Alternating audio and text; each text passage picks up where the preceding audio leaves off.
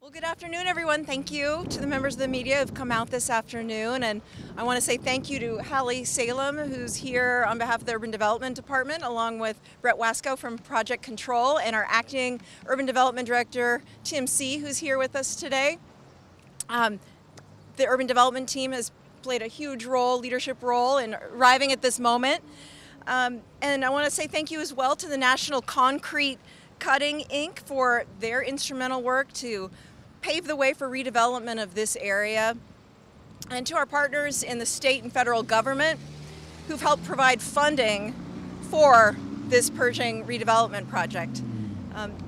For decades, the Pershing Center served as an auditorium for our city, the auditorium for our city, with entertainment provided from everyone from Elvis to Elmo, and those are really cherished memories for so many of our community members who've grown up in Lincoln.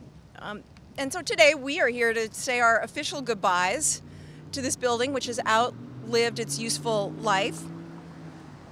And as we honor this block's rich history, we are really excited to write the next chapter as a destination to live, work, and play in the heart of downtown Lincoln. We are thrilled to be working with our private sector partners, the White Lotus Group, to redevelop this block. The White Lotus Group project will bring new life and meaningful purpose to this site through the construction of affordable housing, public green space, additional parking, and new streetscape improvements. And in doing so, we're helping to catalyze reinvestment in the downtown area. And here we are, located along our recently refurbished Centennial Mall and the N Street Protected Bikeway.